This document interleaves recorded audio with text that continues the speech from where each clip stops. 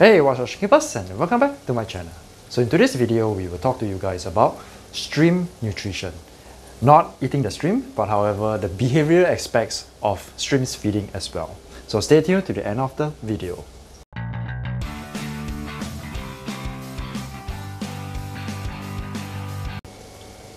You can actually see that the leaves are actually, being consumed as well. I think they are picking on the biofilm of the plant, and that's the reason why some of the plants, like for example, whenever there's leaves, like there is decaying over here, you can actually see that the leaves that turning brown, and the streams will actually pick on them, and more often than not, they are actually feeding on the biofilm that is actually on there. In some of my previous video, I actually show you guys this tank where there is really a huge consumption of the plant. The plant could not grow fast enough, so the core has died back, and actually you can see there are still live roots, but the plant is actually gone already in this state. So in terms of behavior, you can actually see from this tank over here that the streams, when they are consuming, the behavior is that they do not really become aggressive. However, you can see that the reason is because we have been feeding them with the breeder select, and they are individually fed, so that the congregation where a lot of streams are being coming into one, that is being removed as well. I think one of the good part of this is that it will it actually helps cause unnecessary death by accident. You can actually see most of the streams, when they feed, they actually become immobilized. It feels like they are in a trance state. So this is some of the things that when they do feeding, that's what they do in terms of feeding. They do not go into an aggression mode. I think the aggression mode is when the food is scarce, and then that's where they attack it. So you can see over here, the streams, technically you can actually move towards them. They do not actually move at all. They kind of like get immobilized in a sense. I'm just going to pan this out even further. You can actually see that there are some moving streams. You can see some moving streams. However, you can actually see that most of them took one of the pellet, and then they stopped moving totally.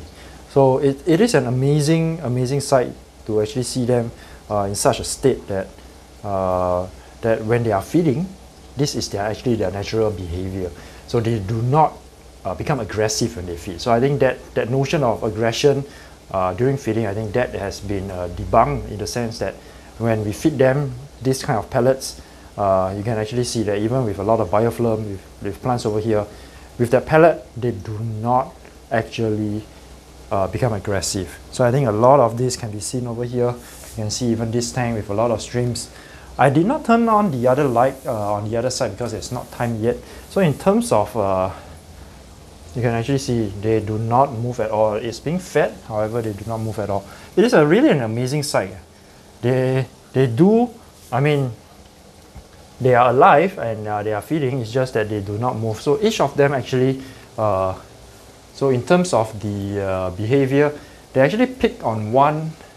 They pick on one of the food, and then they kind of like stayed there motionless, and then they consume it peacefully. I think that is the behavioral aspect of it, regardless whether what we fed in the past, like the daily feed.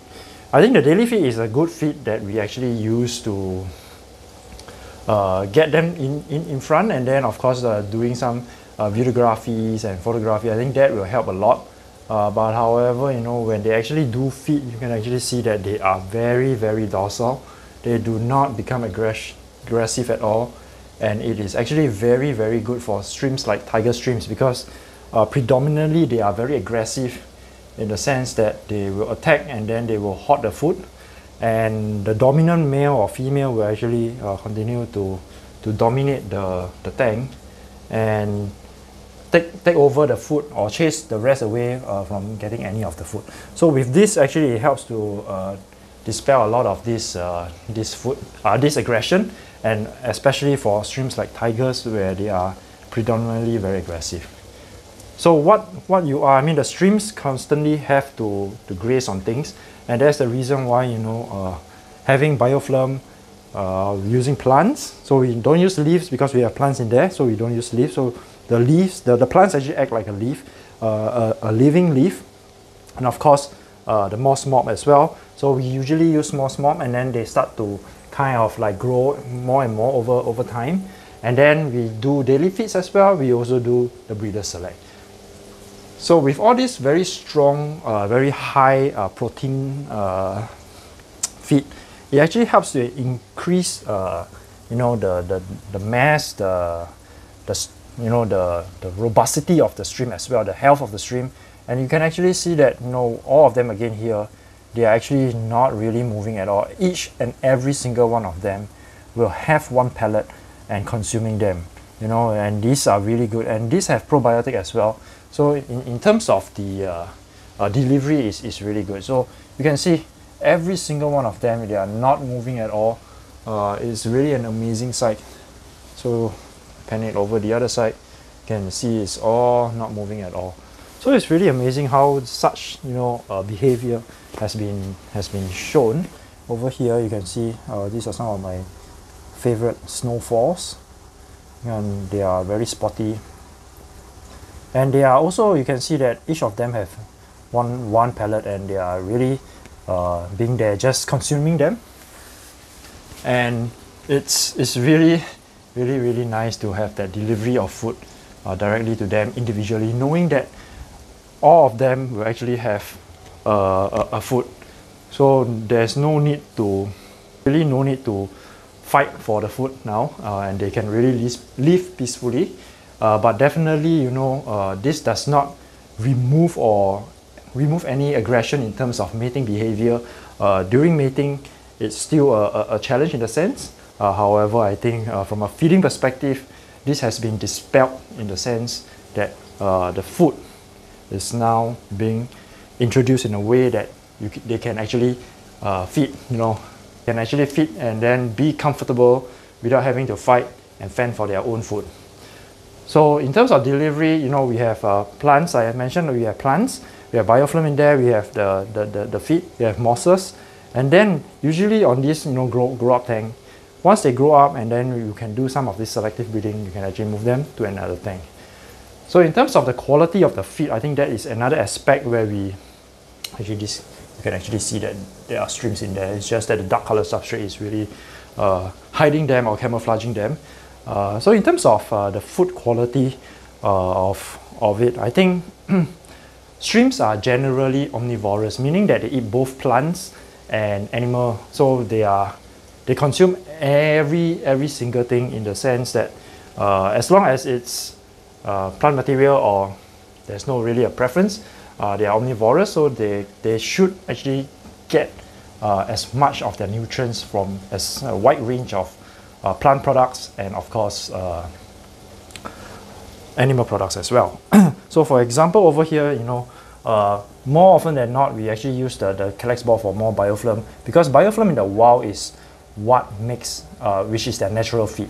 And there is a lot of, there's like, for example, some food in the stream. However, I think, you know, the streams will not be the very first one to actually consume if there's any food that is floating around in the water column, because you know, fishes are much faster, so they actually feed all the whatever available food in the water column, and then, you know, when it comes down to the bottom, that's where the streams actually start to feed, and that is what is naturally occurring in the wild as well. In nature, it is made like that.